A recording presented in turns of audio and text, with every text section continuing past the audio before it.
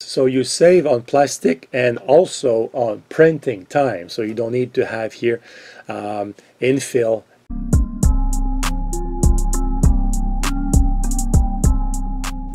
Hello guys, welcome to my channel.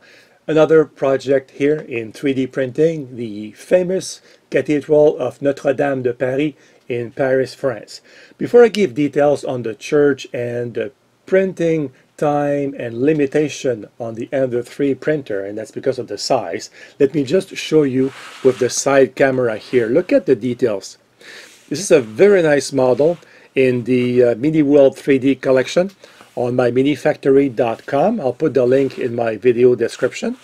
And look at the front here. And by the way, since I'm showing the model, the fire of April 2019 destroyed the roof over here and the spire over here, unfortunately. So that is very unfortunate. So the cathedral started to be built in 1160 and was mainly completed in 1260. So it took 100 years to build most of it. And I may state the obvious, but it means that the people who started to build the church never saw it completed, which was kind of typical in the Middle Age with the long-lasting constructions. Famous for its organ, one of the largest in the world. Also famous for the stained glass, or they call them the rose windows. There's one here, and I forgot on which side. There's an east side, and there is a west side. There is one also here, and there is a big one in the front right there. So I'm putting pictures here at the same time I'm showing these rose windows. This is where Napoleon, by the way, was coronated in the 19th century.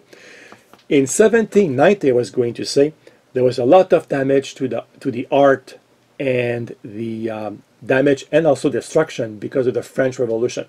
And that's unfortunate because every time we have a war or a revolution and even some protests, we lose art. In my opinion, that's very unfortunate for the future generations.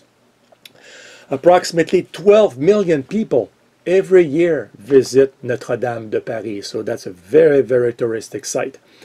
Now, I was going to say that you download the file for free, and this was printed at 120% file size, 120. And with the parameters you see here at the bottom of the screen, it took 1 day and 18 hours to print this with my Ender 3 printer. My recommendation to you guys, if you want to print this model, is to go to 150%, 150. You'll get more details. The church will be a bit bigger. What you see here in the back, all these small details here, right there, this will be a bit bigger. At 150%, I think you'll get a better model. Now I'm going to be picky here because if you follow my channel, especially like the 3D printing videos, you know I've been doing a lot of well-known sites, like for example Petra in Jordan. I'm going to be picky here, like I said, and I would say that a model like that should have like a base, because you end up here with the doors that are basically like hanging in the air. They're touching the cardboard here, so that should be on the base. And an example here is what I did here a few weeks ago, the Parthenon, and I did a video on that. And as you can see, the Parthenon has a small base over here. So anyway, in my opinion, a model should have a base. Even my Colosseum over here, and look at that, there is a base around it, so it makes it easier also to manipulate, to show people. And like I said, you don't end up with doors or stairs over here that are kind of floating up in the air. Other than that, this is a very nice model, like I said. And look at the underneath. Look at that clever this is. So you save on plastic and also on printing time. So you don't need to have here infill in the middle of the church. And I think if I can show here one side, yeah, here in the front, it says here in the front here, Mini Mini World 3D is engraved here in the model.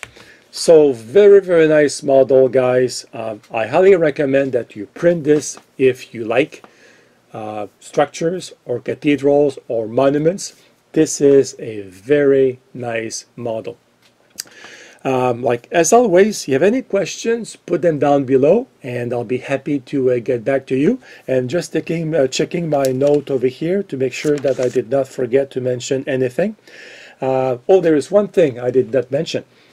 Because of the fire, they're of course going to rebuild the roof, but the church was also under renovation to make it more solid, to last like, you know, a lot of centuries. And this will take time. So they're hoping to be done by the spring of 2024. I'm doing this video here in the spring of 2020. So they're hoping to be done in 4 years, just in time for the Summer Olympics of Paris in 2024. So that's one thing I thought I would mention. So thank you guys for watching, and hope to see you soon on my channel. Goodbye.